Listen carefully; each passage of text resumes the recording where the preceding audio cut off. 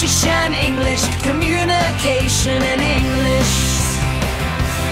Hi everyone, you are watching 7 Questions with Andy. Today we are having Andy 学务长 Professor 胡全威 from Speech Communication 口传系 for the 7 questions. Andy, are you ready? Yes, I'm ready. So the first question is, what's your superpower?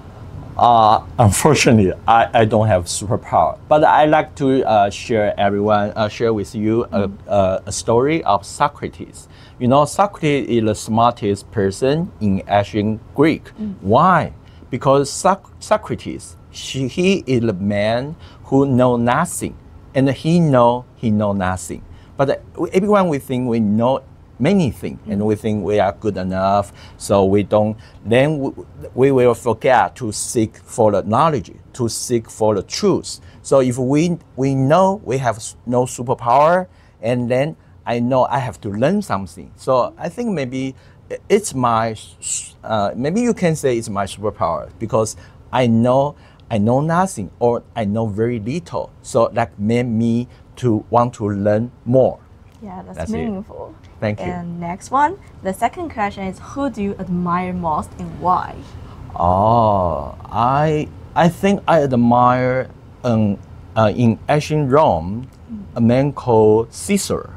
And Caesar is a great philosophy, and also a politician, and also a very with very good ability to speak, very eloquent. So because you know, I right now I'm in speech communication, Department of Speech Communication. So for us, we have to learn more about his speech, and know more about his idea, how he emphasized the importance of the speech. So I admire Caesar. Okay, the third question is, if you won the lottery, what's the first thing you would buy? If I'm so lucky, I would like to buy a bigger house, or in an apartment, because right now my house we don't have elevator. So I'm worried because the 5th floor. So I worry if one day I get old or get sick, I cannot come to my home. So I would like to buy a house. Okay. Yeah. The fourth question is, what's the craziest things on your bucket list?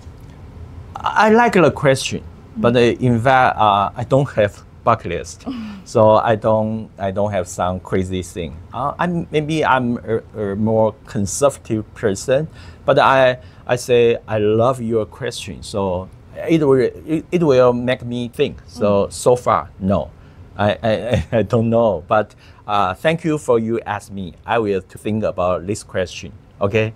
When I search this question, I also think about it, but I have no idea. You have no idea, yeah. The fifth question is, if you could switch lives with anyone for a day, who would it be? Wow, good question. I would like to switch life with my wife. Your wife? Yeah, because I'm curious, because in her point of view, in her perspective, what would she look at my life, or look at her life? And I would like to know more about her job, and how he deal with others. I think that might be interesting, and how to deal with me. That's fun. And the next question is, what's the best piece of advice you ever received? Yes, I like her saying. It said that I don't know whether the life have meaning or not. If not, we can create the meaning. I like this saying, because when I was young, I always want to know whether we can find the object meaning of life.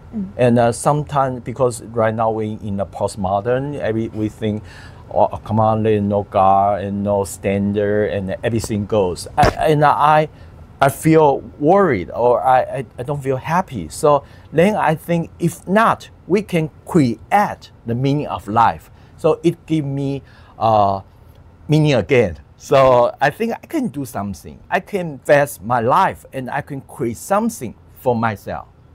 Yeah. I like your answer because recently I also think about what's the meaning of my life, like what I want to do in the future. Yeah, you can create for yourself.